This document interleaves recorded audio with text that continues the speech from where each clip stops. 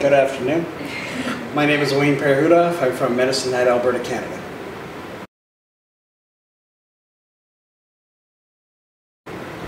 What has brought me here is, in that sense, an investment into the future for a heart problem that I have, to perhaps forestall that and improve that situation and condition.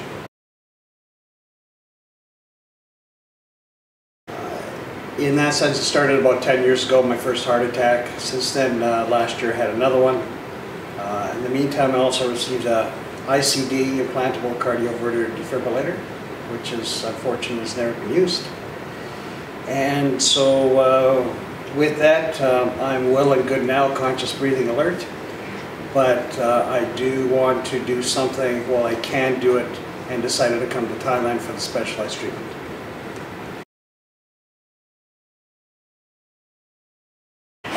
I suppose it would be standardized post-heart attack treatment, angiogram, angioplasty, having stents put in, and being on a regime of heart medications, typically including Lasix. In my case, I had ventricular tachycardia, so I had to have the implantable defibrillator put in, and it's all pretty standard care that was given to me. I was just hoping I would be able to live as long as the Thai people, 120 years, and to extend my life, and especially to extend and make better my quality of life.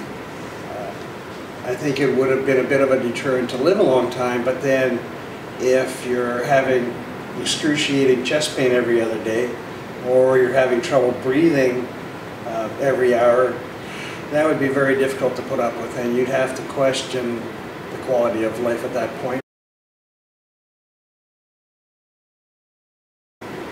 I have, interestingly enough, I guess one of my first questions was to the physician was when I would start to notice any effects, and I'm expecting perhaps with lab work and echocardiogram, I'm thinking maybe 1 month, 2 months, 3 months down the road that I would see some sort of results, what I'd be very much looking forward to.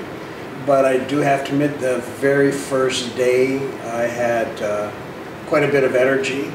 I am not a walker in the least, and I really don't like walking. One of the main reasons is that I was having a lot of pain in my knees, and I'm a poor walker.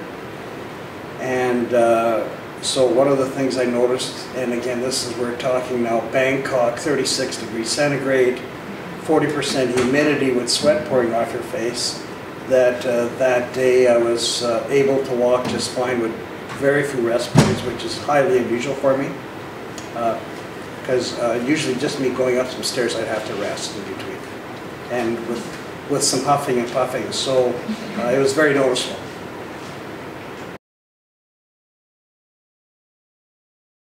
At this time, for the results that I've seen, I would recommend it.